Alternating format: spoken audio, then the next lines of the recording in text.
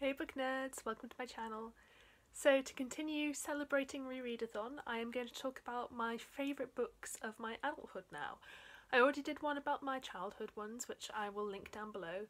It'll be the last video I uploaded before this one anyway. I was going to include teenage books in this video as well, but I realised that I didn't really have enough of them that I haven't talked about in other videos anyway. I might do it at some point in the future. I might do a kind of favourite teenage books. For the moment I'm literally just going to talk about my favourite books now, as of me filming this, in the whole world, out of all the books that I've read. So there's not going to be many of them. I think there's only 4. I am very selective about this list. I love many books, but I give 5 stars very rarely, and it takes a lot for me to consider a book one of my favourites. So yeah, I'm just going to start launching into them. You may also notice there's not really a common theme with any of these books. So the first one to get it out of the way will surprise pretty much no one who's ever spoken to me, and that is And Then There Were None by Agatha Christie. This is my favourite book of all time. This tops the list. Maybe I should have finished with it, but I talked about it before anyway, so you know. This is a fantastic murder mystery book written by the best murder mystery author that ever lived, in my opinion. It is about 10 people who accept an invitation to go to this island for a dinner party. When they are there, they realise that none of them know who they've been invited by, and a storm means that they are now cut off from civilization. There is a poem which has gone through several revisions because it had one problematic title and then it got changed to another problematic title. It's called 10 Little Soldier Boys now, I think. And in this poem it's about, it's a childhood poem just about people dying basically. And on the island, the 10 people on the island start dying the way that the poem says they're gonna die. And it's this fantastic, claustrophobic, intense mystery story about them all panicking and trying to work out who's killing all of them. And there's also reasons that they're out there on the island, which I'm not going to go into any more detail about that, but it's fantastic. In fact, I would just recommend this flat out to anyone because it's not a very long book. Worst comes to worst, you don't like it, in which case you know that you probably won't like any of Agatha Christie's work. This is very different from her other work, I will say that, because there's no detective character. There's no Poirot or Miss Marple solving the case. And it is what I consider her best work, obviously, because it's my favourite, but it is also considered her masterpiece. So it's not necessarily the best one to start with her writing, but if you're never going to read any of her books anyway, then I would recommend reading this one because it's my favourite book in the world and I just want everyone to enjoy it, really. The next book I'm not sure if I have actually talked about before on my channel, and that is Only Ever Yours by Louise O'Neill. This is the most heartbreaking book I've ever read. It is about a dystopian world where women are designed. So they're called Eves, and basically they are raised at this school until the age of, I think it might be 16, either 16 or 18. And then they have one of 3 career paths they can choose. They can either get married to one of the eligible sons of the men who essentially run this universe. There's a limited number of these sons and they come and hang out with all the girls periodically throughout the year, so there's this massive competition to try and seduce one of them and get him to pick you to marry him.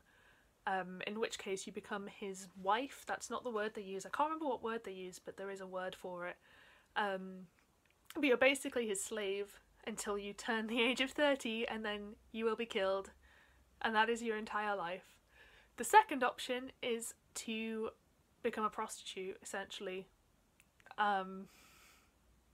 Yeah, that's like the second best option. And the third option is to become a chastity, and this is basically you get to live forever which is bad because you age, and in this universe they're so conditioned to be beautiful that that's like the worst fate for them, is growing old, and they have to live at the school and raise the next generation and the next generation, and they're basically alone forever. So it's this story, it's this really intense story about the main girl, Frida, who is in this school and then she's trying to win the love of one of the sons. And there's like a whole competitive female thing going on. There's basically like a bitchy high school book, but with this horrible dystopian element, and it's really, really feminist. You get the way the story's told is fantastic. There are things at first that might annoy you with the writing style because the women are raised to be childlike, so they have slang words for a lot of things. But once you realise what it's doing, it didn't bother me anyway, because it was like part of the world building. The world building in this is fantastic because it's done so subtly, and it's done the way that it really should be, where the main character has no idea how awful this world is because she's lived in it her whole life. So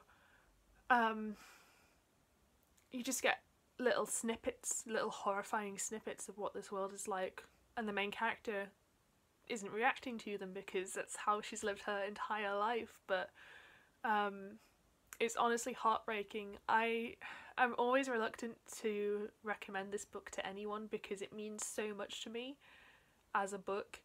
I've read it twice now, and both times I've read it in the space of a day. I just haven't been able to put it down until I reach the ending. And for me, it's so emotional and brutal that it's like a real experience with this book. So I don't recommend it to people because I'm aware that some people just won't like it, and you have to be a particular type of person to enjoy this book. So I'm not necessarily recommending it to people. I would love it if you checked it out. If it sounds like your kind of thing, definitely read it, but be warned, it's extremely powerfully emotive. Massive trigger warning for sexual stuff, abusive stuff, anything like that. Obviously you need to be aware of going into this book, but I just love it and I think it's fantastic. I'd like to say that the next one's on a cheerier note, but it is in fact Misery by Stephen King. This is my favourite Stephen King book. I love this book. I've read it 3 times now, I think. This is, for me, perfect Stephen King because it's not too long. It is a decent sized book, unlike some of his doorstoppers. It doesn't have tons of confusing supernatural elements, and I'm not dissing Stephen King, I love Stephen King, but I'm not a fan of his supernatural books, and the longer his books get, the more bogged down in the fantastical elements I find that they get. This is just a straightforward story about a famous author who has a car crash, gets rescued by this woman who turns out to be a psychopath who is his biggest fan, and she holds him prisoner, and he's just killed off her favourite character, and she wants him to write a book where that character comes back to life. And it's this fantastic, again, claustrophobic exploration of this psychopath torturing someone that she, in her own twisted way, absolutely loves. It is fantastic. There's so many great elements to this book. It's obviously got fantastic writing because it's Stephen King. I really like the way it explores Stockholm Syndrome as well, and honestly the way that Annie Wilkes, who is the psychopath in question, how she's written is just, I love it. I know for a fact because I was part of a book club and I set this as the book club book. I know for a fact some people find her over the top and find the main character pretentious and do not enjoy the book for those reasons, but for me I think it's just, I don't get any of that. I think she is perfectly written. I think the main character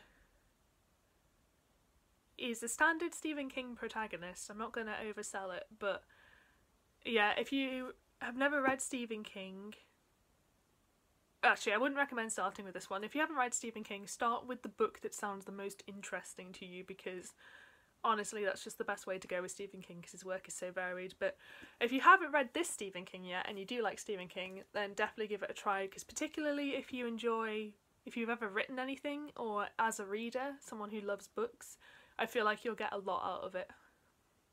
And the final book I'm going to talk about is the most recent of these, for me anyway, and that is Lost Boy by Christina Henry. First of all, I love this cover. It's absolutely beautiful. I don't know if the American covers are the same, but I love these British editions. They're fantastic. This is a horror retelling of Peter Pan, and it's told from the point of view of Jamie, who is one of the Lost Boys. And he is the original Lost Boy. He's the first boy that Peter Pan stole away and took to Neverland. And essentially, Peter Pan is an absolute monster in this. He is the eternal child, so he takes these boys and puts them into like life-threatening situations and then doesn't care when they die and just replaces them. And it's about how Jamie's perception of him changes from him being a hero to him being a monster. And it's just fantastic. The horror in this creeps up on you subtly again, but even in the early chapters you get this foreboding tone woven throughout it, and it is phenomenal writing. I love it so much. I've read it twice now. It is a really well crafted horror book. It is lighter on the horror elements than Christina Henry's other works. So I read Alice by her, for example, and that's got a lot of really brutal stuff in it, and this has as well, but it's not quite as graphic. Yeah, it just tells a really great fantasy story with a dark edge to it, and I love it. I just love it. So yeah, those are my favourite books as of this moment. Do let me know if you've read any of them. Even if you hated them, please let me know, because I can take it. I can understand why people might not like these books. Do let me know what some of your favourite books are. Thank you so much for watching. I hope you enjoyed this video. If you did, please give me a thumbs up. It helps me out massively. And I hope to see you next time.